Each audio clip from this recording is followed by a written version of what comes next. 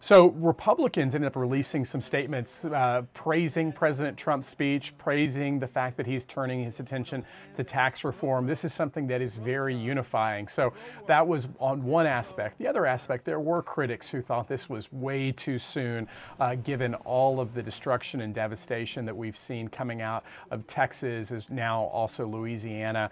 Of course, President Trump ended up visiting Texas yesterday. He's headed back there on Saturday. But the split screen image of President Trump touting tax reform and then seeing all the other images that were coming from Texas was very jarring to some. House Speaker Paul Ryan was in the Seattle area just a week ago in Snohomish County at Boeing talking about the GOP tax reform proposal. How likely, given the tight timeline next month and everything that has to be accomplished before the end of the year, how likely is tax reform on the agenda in Congress?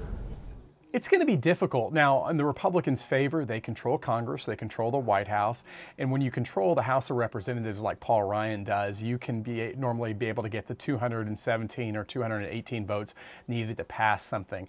But on the disfavor side, you have the fact that Republicans are still fundamentally divided. Even President Trump's own speech today really wasn't a plan. It was just principles, and principles that all Republicans share. But when you get to the nitty-gritty part of legislation, the trade-offs, the complicating things when it comes to the tax system, that is much, much more difficult than just laying out some broad principles.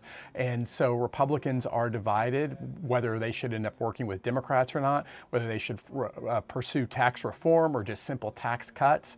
And so they have a lot of work to do even to get out of the gate on this.